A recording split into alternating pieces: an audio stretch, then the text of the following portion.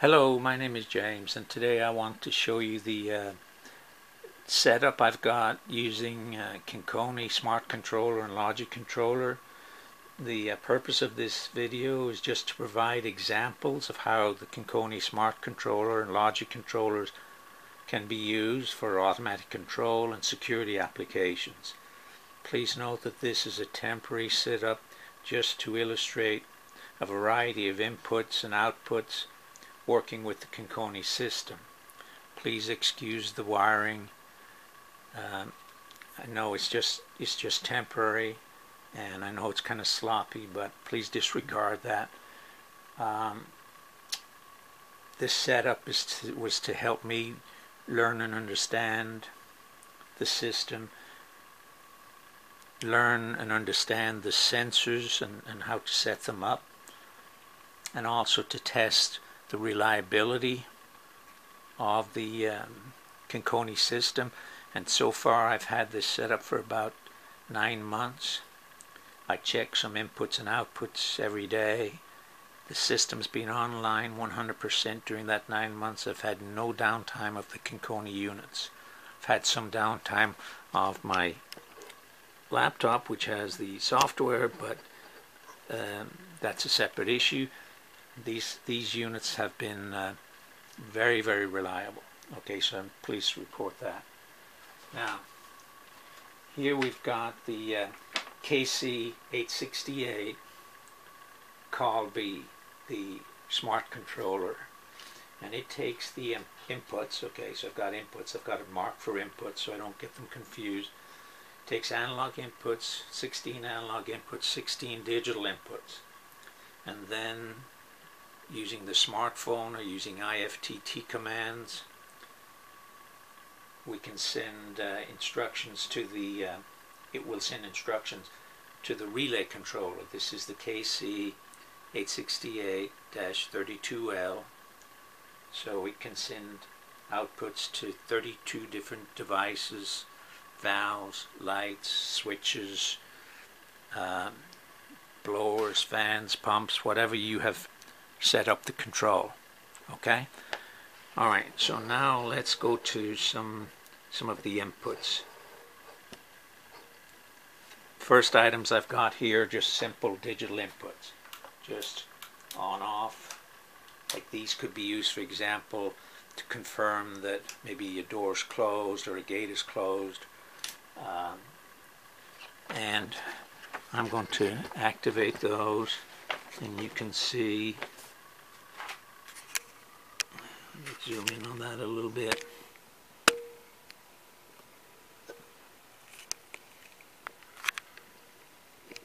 Okay, so these are the 16 digital inputs. Okay, and so now I'm going to trip the first item. You can hear it. Click, boom. Very responsive. Second one. Okay, now the next item I've got two motion sensors. One is hardwired. This is a hardwired motion sensor. I've got a glass over it so it doesn't trip. And then this one is a wireless motion sensor. Both of them are wired through a special relay. It's what I call a set reset relay. It's like a latching relay. So once motion is detected, it will turn on the digital input, and it will stay on until I reset it. So I'm going to go back to our screen. So let's look at the next item. Okay, here we've got it, and it's going to stay on until I reset it. Okay, this is the second one.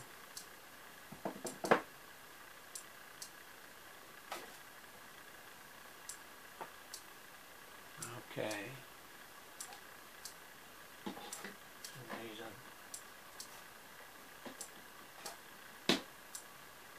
Okay, I'm not getting that.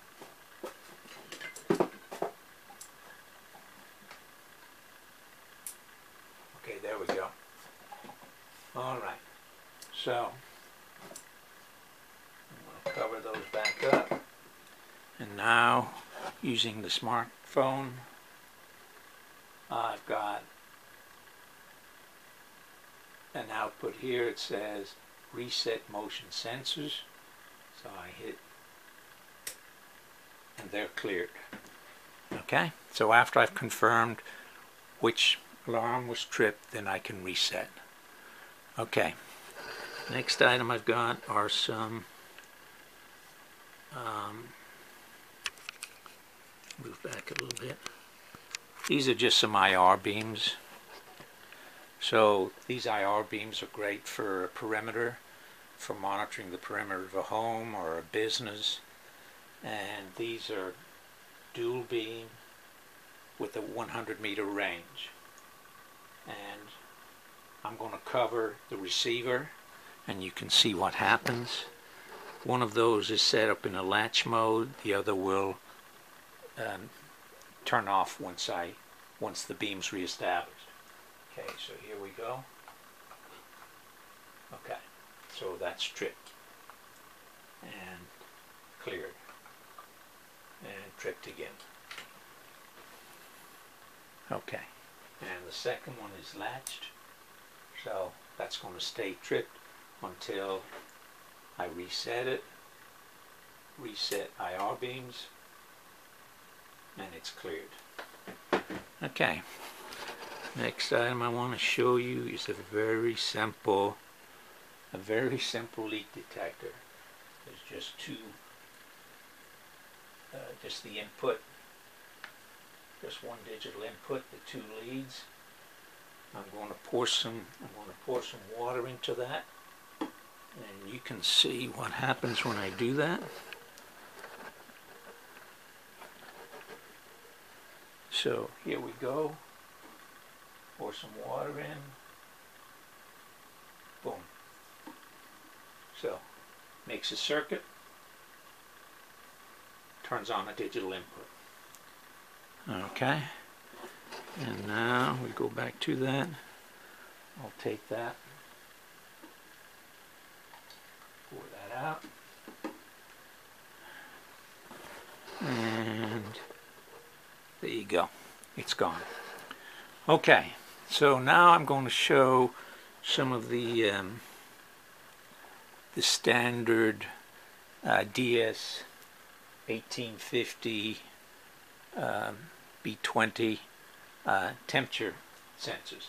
I've got 3 of those hooked up. 1, 2, 3. Okay. And we'll zoom in on those. So the system can handle 5 of those, and they're wired directly into the unit. These are very inexpensive, reliable, pretty accurate, and you can see the readings there. It's pretty warm. Let me zoom that in a little more, and I'm going to hold one and warm it up a little more. So here we go.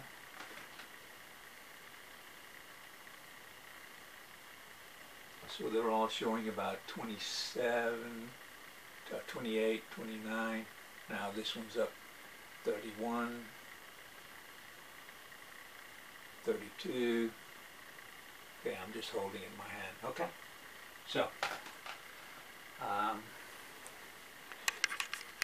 so the system can handle 5 of those. Those are great because they're really inexpensive, just a few dollars each. But if you need more temperature measurement, then you can use an RTD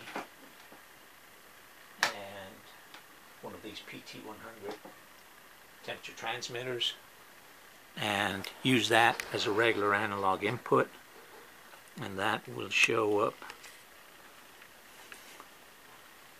right here. And the system can have 16 analog inputs, so that's just one. Okay, you see that temperature matches these temperatures. Okay, next item I've got I've got just a carbon dioxide sensor right here, so we can measure carbon dioxide. These are often used to control makeup air, fresh air to a home or living room or bedroom or business. So when the carbon dioxide level increases, that can be used to turn on a fresh air blower. And that's set up right here. That's just another analog input. Okay, so those are just some examples of the inputs. Now I want to show some examples of outputs.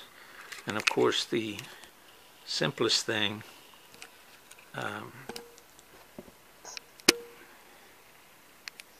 is the use of, using the KBox.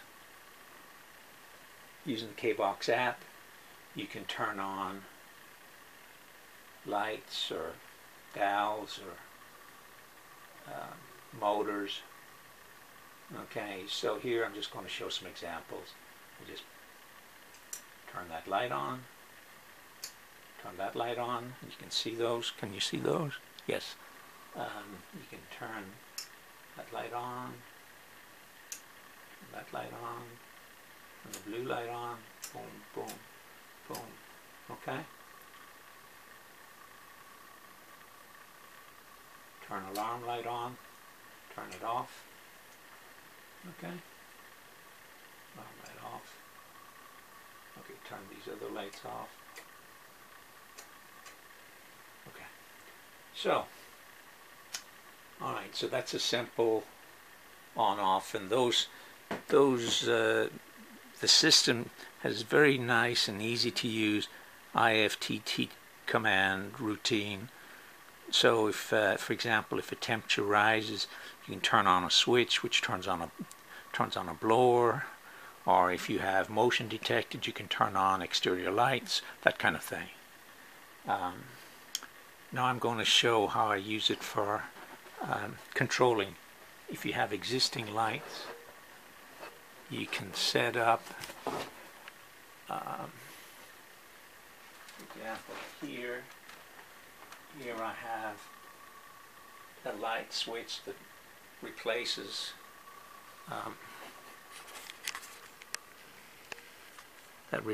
a wall switch. So I can use this to turn on a light, on, off, on, off. Okay, now in addition to that, I can use this light. This is an RF 433 megahertz light. This RF sends a signal to that wall switch, so I can turn it on or turn the light on and off from there. Okay, and thirdly, I've got that RF switch. I've got a digital output from the relay controller going to that RF switch. So if I want to turn that light on from Conconi, I can do that. So I have to find that light switch. So here, a light switch. Boom. So the logic controller can use IFTT commands to turn that light on, or any light on. That could be an exterior light or an interior light if motion's detected or an IR beam is broken. Okay? Okay, now let me show you some more examples of some outputs.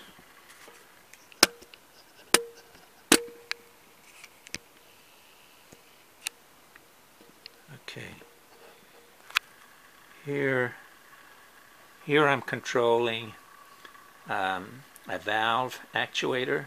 So this actuator would open or close a valve, such as a makeup water valve, or maybe the supply water valve to your to a unit and you want to shut it off.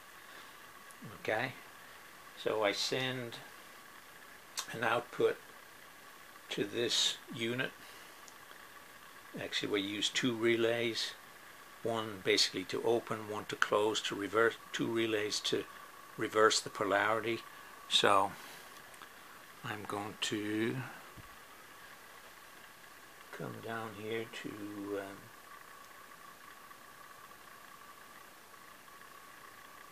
find that.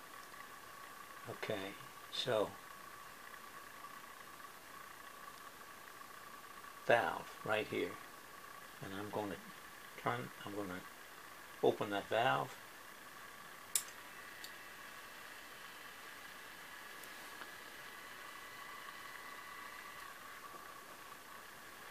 And now close that valve. Same setup for a linear actuator. That could be used to close a lock or close a window, or so.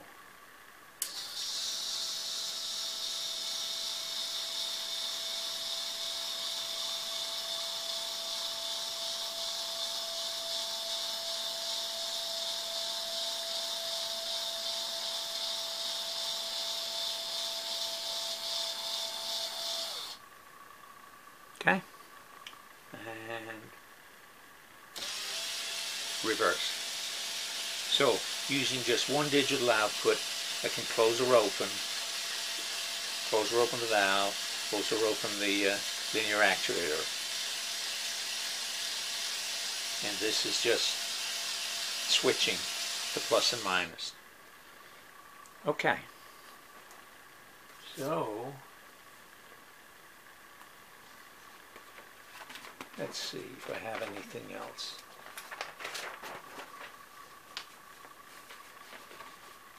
So those are just the examples. I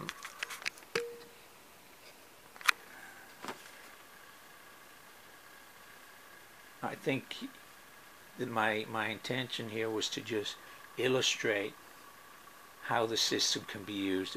It's been fun working with it. It's relatively easy because I had very little prior experience with any of this stuff, and the Conconi technical support have been outstanding.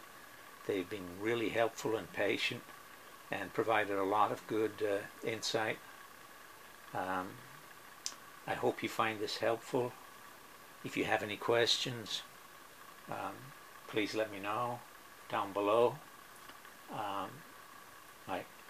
And I wish you the best, and good luck. Thank you.